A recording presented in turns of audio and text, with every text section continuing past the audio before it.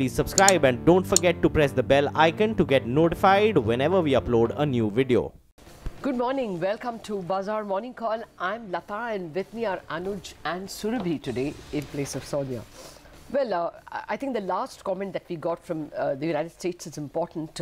Is it 4 rate hikes? That was the last comment we got from experts in the United States. I think what's now all pervading yesterday on Wall Street and today on Asian markets is the FOMC minutes. The economy projections are clearly much better than they were in February.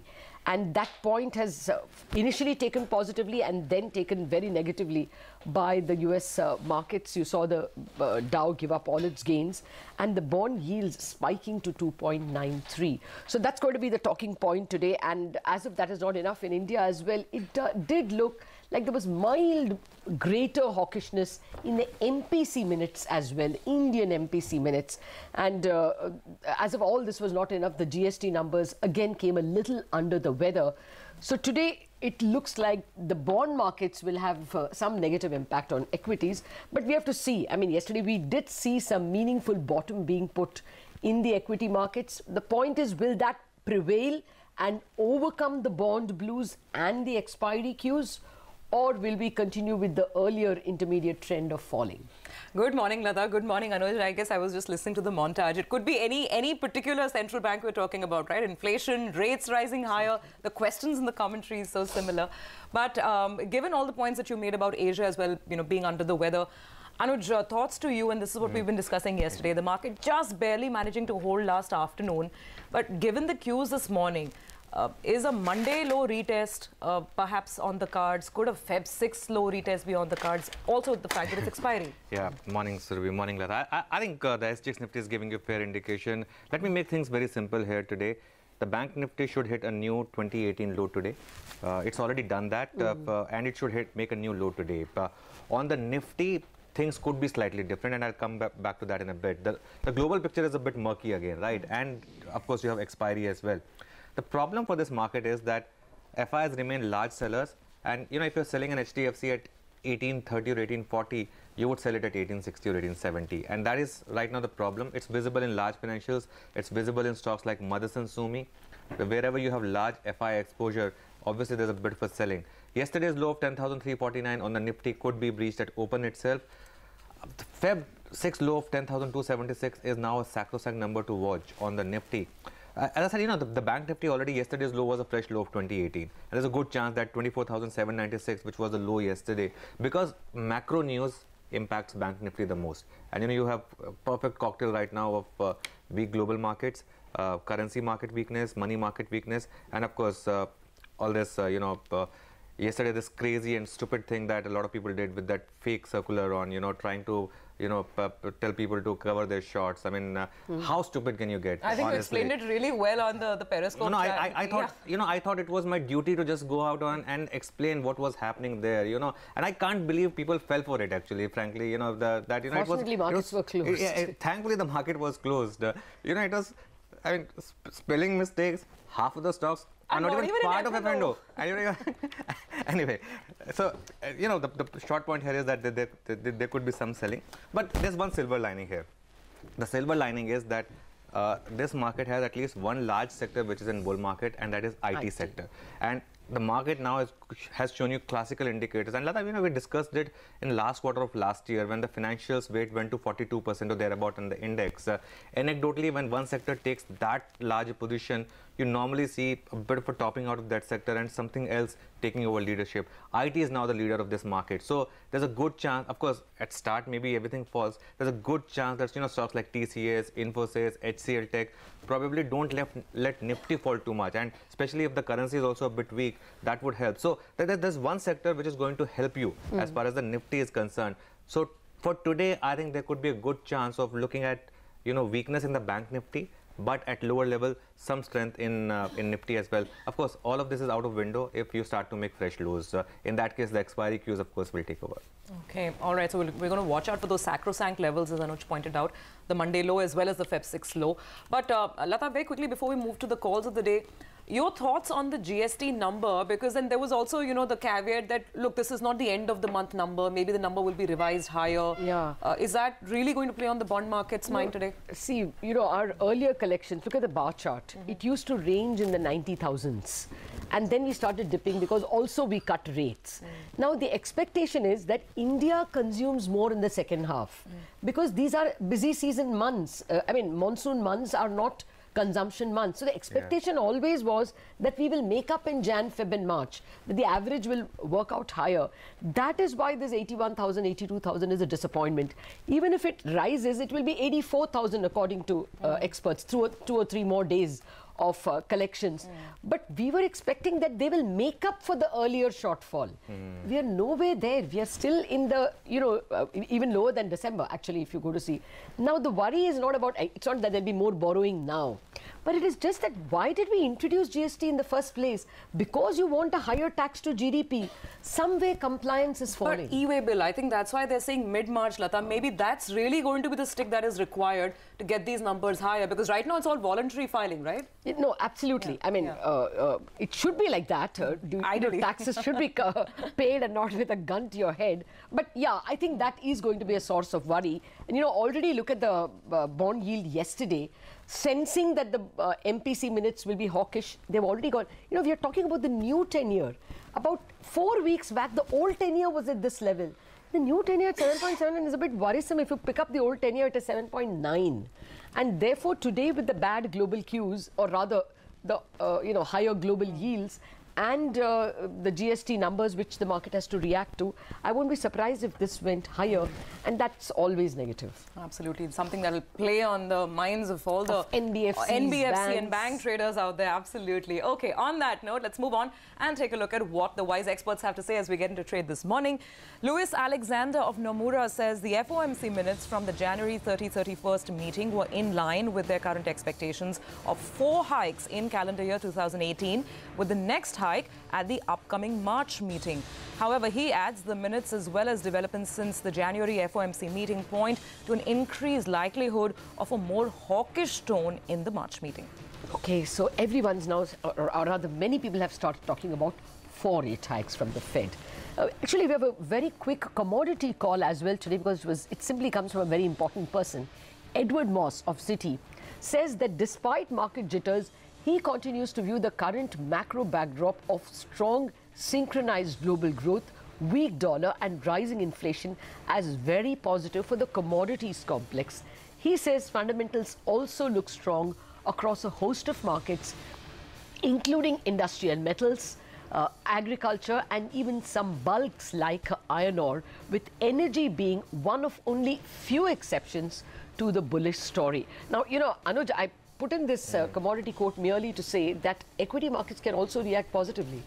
I mean, if commodities are growing despite higher bond yields, all that the commodity markets are watching is this huge global growth story.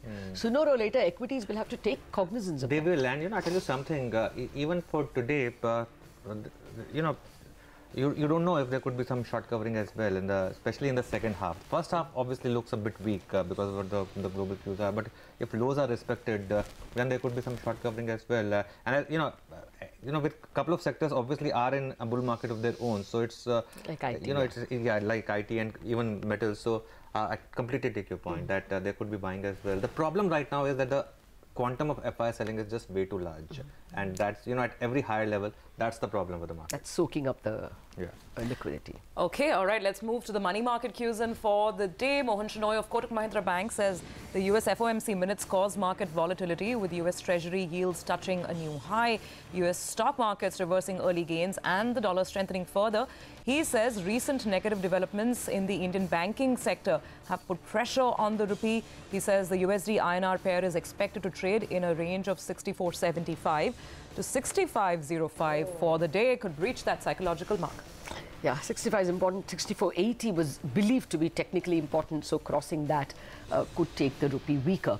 Mohan Shenoy says the Reserve Bank MPC minutes for February highlighted upside risks to inflation due to rising crude prices. MSP, minimum support price increases, fiscal slippage and pay commission implementation. He says the G-Sec market is expected to continue to be bearish with low demand and falling trading volumes. He says the 10-year benchmark bond yield is expected to trade in a range of 7.74 to 7.79. And this is the new 10-year Mohan is talking about going to 7.8. Okay, let's talk about that weak global setup. Here's Nigel with the world view. Well, there was a very volatile trading session that we saw in the US markets. 11 p.m. India time, you were going to sleep. You'd say, well, the Dow was trading with a gain of around a couple of 100 points. By the time it ended up, in fact, it reversed all of those gains, ended well in the red. Well, why was that? A more hawkish sounding Fed minutes is what the street was reacting to. That's what led to a spike on the bond yields. The US bond yields went to around that 3% odd mark, and that is in fact a 4-year high. So that's what really caused all the trouble. The S&P 500, remember, it was on a bit of a winning streak, so it reversed all of that. 6-day winning streak was done away with. The real estate index was under pressure. That was down close to around 2%. But if we're looking for some green in terms of the US markets, well, advanced auto spare parts, that one in fact did quite well. It reported a strong set of numbers. Shifting focus to the European markets then, we had some green on the screen there. The CAC as well as the FTSE, both of them ended well in the green, while the DAX was a relative underperformer. Basic resources, that space did quite well. We had Glencore that came out with its set of numbers. It was up close to around 5% by the time it wound up. We had travel sector as well that did pretty well in yesterday's trading session. And IT stocks, tech stocks, they started off lower, but they reversed some of those losses by the time we did wind up. Shifting focus to some of those Asian markets, well, you have the Shanghai market that's opening after a good 1-week holiday. So that's in fact the only speck of green that you're seeing on the screen, while the other Asian markets, they're under some pressure. And the SGX Nifty is suggesting a 40 to around a 50-point downtick just to kickstart trade. Back to you all. Okay, Nigel, thanks a lot for that. 10,338 is what we have on the Nifty futures. Today's expiry, so that's the spot level as well for you, which, I mean, if it's right, is indicating that we'll start below yesterday's low. Let's focus on that, on those FOMC minutes. We have Richard Harris now joining us, Chief Executive at Port Shelter Investment Managers now. Richard, good morning. Your thoughts on those FOMC minutes, and do you think that this could lead to some more near-term pain for emerging markets in particular? Well, I don't think the minutes really tell us anything new other than what we'd already thought before, you know, and in fact, they follow very much a similar line of Fed minutes that have been coming increasingly bullish. I think the attention really has been put on these minutes because we've had the recent fall and we've had the recent inflation frenzy, you know, with the markets worried about inflation and then worried about interest rates going up. So I see it very much in line with what we're saying, and that the markets may be paying a little more attention to the growth story because that's the thing that they fear most at the moment. Okay. Good morning, Richard. Well, you know, today, for the moment only, we have the combination of rising dollar and rising yields as well. Up until 2 weeks ago, this was a bit disjointed. We saw the dollar falling, although we saw yields continuing to rise. Is this, for the moment, a bad combination for equities? I don't think so. I suspect it's a temporary feature. I mean, my general feeling about this particular fall is that really it was a consolidation fall. It was a fall of some size, but it was a fall within a bull market. You know, when we want to get worried about things, we need to worry about a fall like this that happens within a bear market. So at the moment, it seems to be like a consolidation fall. Now, recoveries take some time. We always think they're going to be quite quick, but they take some time. I rather suspect we may be looking till the end of March, maybe April, before we see a real recovery. But I think a real recovery is going to come through because I think there are a lot of bull points for equities as well. But in the meantime, we are going to see this battle between inflation. Is it going to go up? How much is it going to go up? Are rates going to go up? And how much are they going to affect growth? So I think we're going to see this battle for a little while. But I think there are still enough bull points out there for equities to rally, say, in the second quarter. Interesting point, Richard. Good evening to you. So, has the market priced in the 3% level on the US 10-year? And what are the bull points that you refer to? Well, you know, the market short-term may think it hasn't, but don't forget that, 3 years ago we were seeing 3% as well in a much worse economic situation. And I think the thing that investors basically have to look at is to say to themselves, are the economies strong enough now to take higher interest rates? I'm not talking about 8 or 9%. I'm talking about 3, 4, 5%. Are they strong enough? And that's really your answer. I think they are strong enough. As a result, I think that the economies and markets will continue to do fairly well. Now, that's not to say in the long term we don't have a lot of problems to face. But I think if we're looking on a 6-month view, that there's still plenty of room for equities to do well. Okay, what's your take on India itself? I mean, we've been battling high yields on our own without the US yields helping us. The MPC minutes yesterday, the Monetary Policy Committee minutes were also slightly on the hawkish side, but more than that, tax collections have not been as good as it should be. Is there, the Indian equity markets are falling for other reasons as well. Do you see value now in Indian equities? I think that there is value, but mainly because equities look as if they do want to go up all around the world. And at this stage of the cycle, we do seem to see movements in emerging markets that are positive. It looks that China's quite positive at the moment. I think India will follow that, as will probably the oil-producing emerging markets. Bull markets don't go up in a straight line all the time. They do have periods of consolidation. There are always negatives in the market, which are used as excuses to sell. But my general feeling has been that there's still some life in emerging markets yet. Okay. All right, we'll leave it at that. Richard, thank you very much for kind of pepping up spirits out here. This is a bull market for equities, and there'll be some equity markets which will do better than others. But Richard expects that buying returns to India as well. We'll take that sentiment with both hands, but let's see if in the near term this helps. Let's leave you with some more important opinion that we got. Uday Kotak spoke to Shireen Bhan of CNBC TV18 and said that he's embarrassed as a banker, and that was in reaction to the 11,400 crore rupee alleged fraud that took place in Punjab National Bank. Uday Kotak adds that it's time to focus on a new institutional framework for PSU banks. Hear him out. We'll play you lots more of that interview. I remember having a chat with you in exactly the same spot last year, and we were talking about the governance premium that India enjoys. In light of what we're seeing happen today, specifically with the public sector banking stocks and its after effect on corporate India in general, do you believe that there is a loss of that governance premium? I think what's happening in India now from the point of view of institutional investors and investors in general is that the number of companies which would get governance premium would narrow. And I think India overall has to really do a series of things to ensure that we don't get governance discount.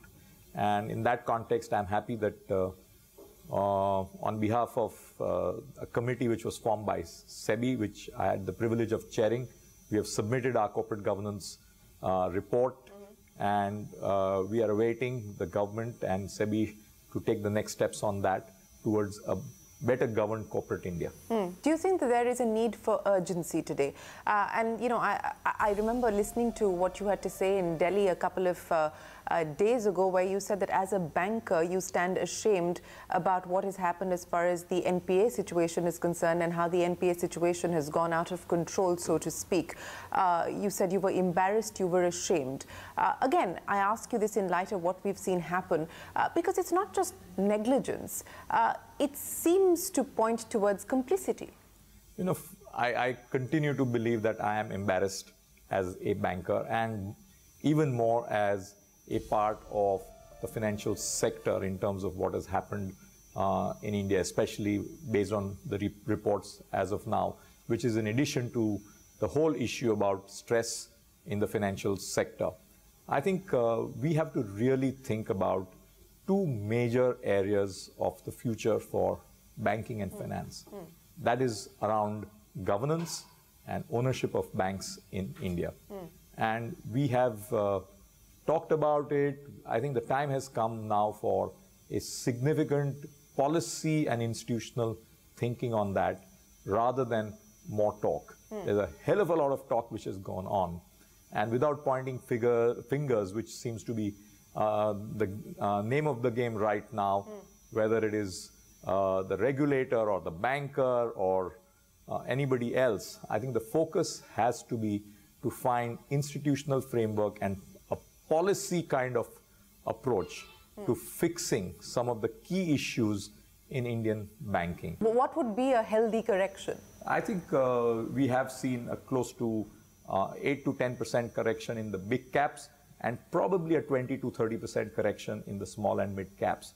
So somewhere in the single digit corrections from here is what I would, in the big caps, is what I would see as getting the markets to a fundamentally more healthy level. Now, whether there's 5%, 10%, I think that's something which would give fundamental corrections. But keep in mind, beyond fundamentals, technicals can move markets on either side quite a bit. And fundamentals are not static as well. It also depends on a lot of changing factors. So you've got to keep on moving your fundamental value with the changes. The good news as I see it today, okay, is over the last 3 or 4 years, whenever we would talk about chasing growth, we had a wonderful macroeconomic tailwind in our favor. This time around, as I speak to you, I think micro has picked up. We are seeing growth on the ground, but the macro tailwinds are not as favorable as they were over the last 3 years. Okay, so that's the word from the top banker. Macro tailwinds maybe not that favorable. Micros looking much, much better. We'll get you more of that conversation through the course of the day.